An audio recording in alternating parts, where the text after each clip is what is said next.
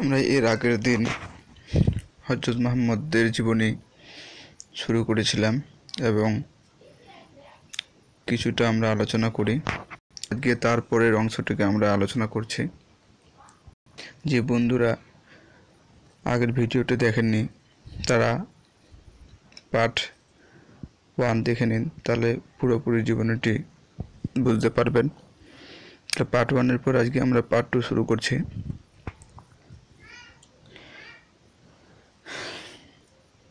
620 খ্রিস্টাব্দে মোহাম্মদের জীবনসঙ্গিনী বিবি খাদিজা এবং পরবর্তী কয়েক সপ্তাহের মধ্যে চাচা আবু তালিব ইন্তেকাল করেন।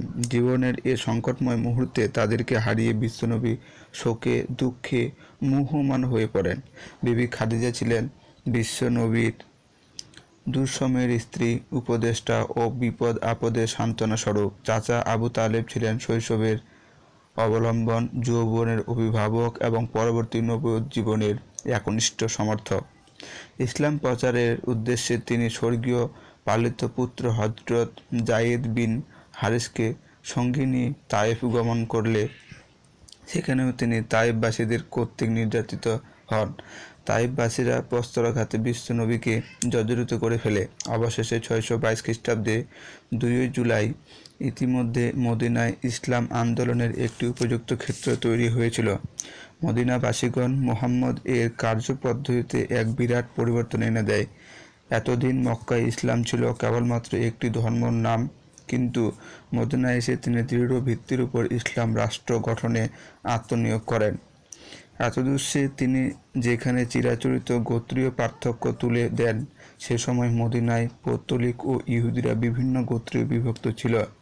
মুহাম্মদ মনে প্রাণে অনুভব করতে পেরেছিলেন যে সেখানে বিভিন্ন সম্প্রদায়ের লোকের বাস, সেখানে সকল সম্প্রদায়ের সমর্থন ও সহযোগিতা না পেলে ইসলামী রাষ্ট্রের ভিত্তি দুর্বল হয়ে পড়বে। তাই তিনি সেখানে সকল সম্প্রদায়ের লোকেদের নিয়ে একটি সাধারণতন্ত্র প্রতিষ্ঠা করেন এবং একটি আন্তর্জাতিক সনদপত্র স্বাক্ষরিত হয়, যা ইসলামের ইতিহাসে মদিনার সনদ নামে পরিচিত।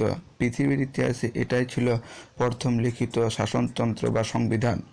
উক্ত সংবিধানে রাষ্ট্রীয় প্রতিটি নাগরিকের মৌলিক অধিকার, জান, মাল ও ইজ্জত, নিরাপত্তা এবং ধর্মীয় স্বাধীনতার কথা ঘোষণা করা হয়। মুহাম্মদ হন ইসলামী প্রজাতন্ত্রের সভাপতি। তিনি যে একজন দূরদর্শী ও সফল রাজনীতিবিদ, এখানে তার প্রমাণ পাওয়া যায়। মদিনার সনদ নাগরিক জীবনে আমূল পরিবর্তন আনে এবং রাজনৈতিক ক্ষেত্রে স্থাপিত হয় ঐক্য। বিশ্বনবী তলোয়ারের মাধ্যমে ইসলাম প্রতিষ্ঠা করেননি, বরং উদারতার মাধ্যমে ইসলাম প্রতিষ্ঠা করেছেন।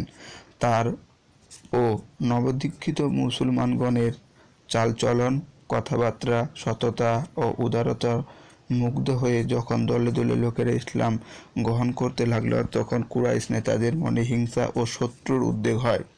অপরদিকে মদিনার কতিপয় বিশ্বাসঘাতক মুহাম্মদের প্রাধান্য সহ্য করতে না পেরে গোপনভাবে ইসলাম ও মুসলমানদের বিরুদ্ধে ষড়যন্ত্র করতে থাকে। কাফিরদের বিশ্বাসঘাতকতা ও ষড়যন্ত্রকে প্রতিহত করার জন্য মুহাম্মদ তলোয়ার ব্যবহার করতে বাধ্য হয়েছিলেন।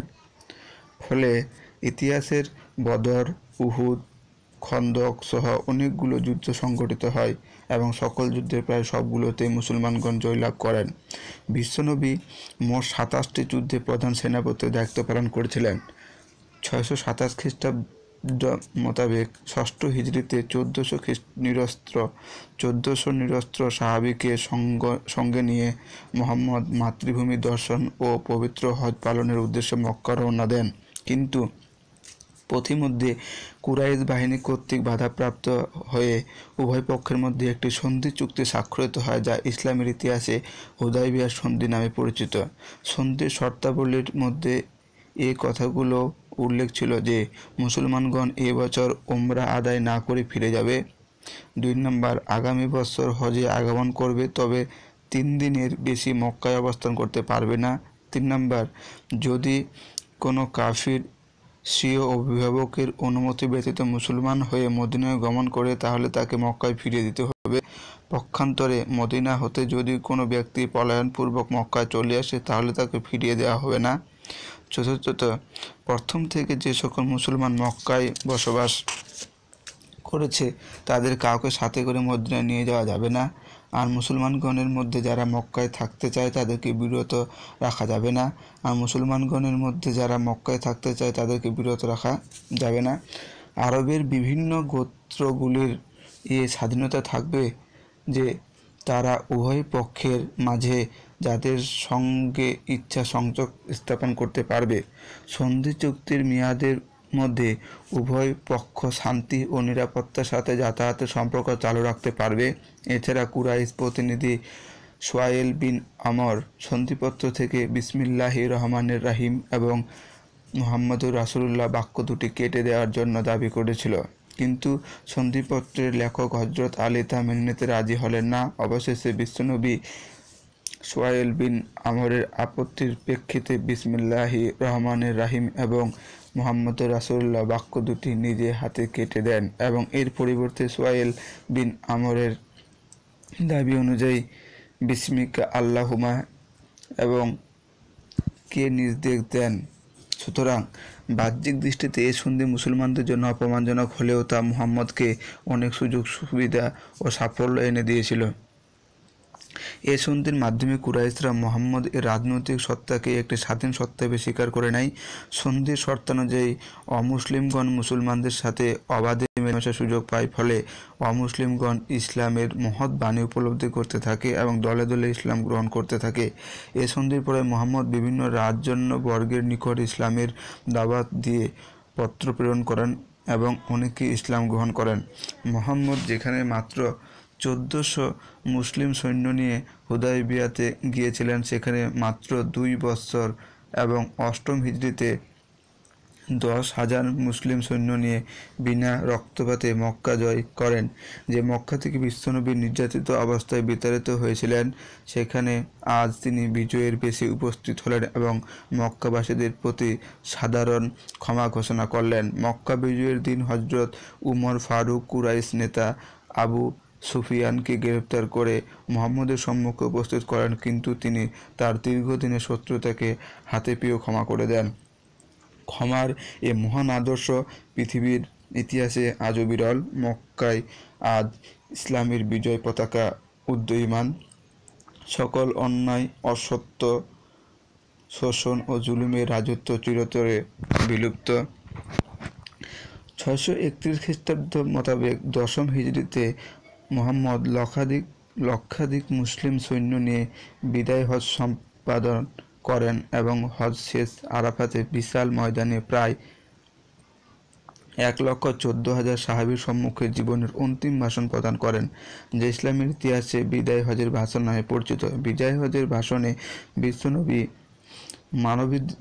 মানবাধিকার সম্পর্কিত যে সনদপত্র ঘোষণা করেন, দুনিয়ার ইতিহাসে তা আজও অতুলনীয়। তিনি দীপ্ত কণ্ঠে ঘোষণা করেছিলেন, হে বন্ধুগণ, স্মরণ রেখো আদিকার এ দিন, এ মাস এবং এ পবিত্র নগরী তোমাদের নিকট যেমন পবিত্র, তেমনি পবিত্র তোমাদের সকলের জীবন, তোমাদের ধনসম্পদ, রক্ত এবং তোমাদের মান মর্যাদা তোমাদের পরস্পর নিকট।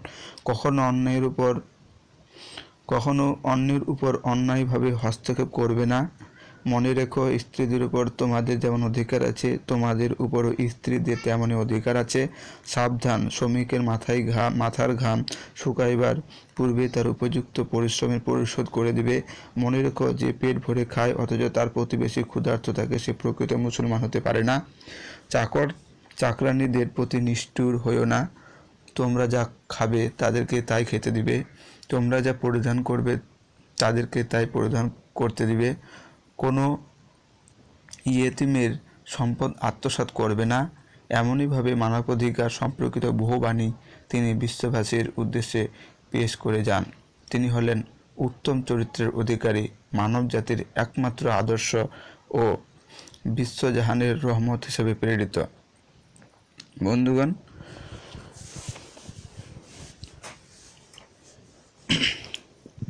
আজকে এতটুকুই আলোচনা করা হলো এবং বাকি অংশটুকু আমরা পরের ভিডিওতে জানব। যারা এই চ্যানেলটিকে সাবস্ক্রাইব করনি তারা সাবস্ক্রাইব করে নাও, তাহলে পরবর্তী ভিডিওটি আপলোড হওয়া মাত্র তোমরা পেয়ে যাবে। আর এত ধৈর্য এবং মনোযোগের সহিত শোনার জন্য ধন্যবাদ।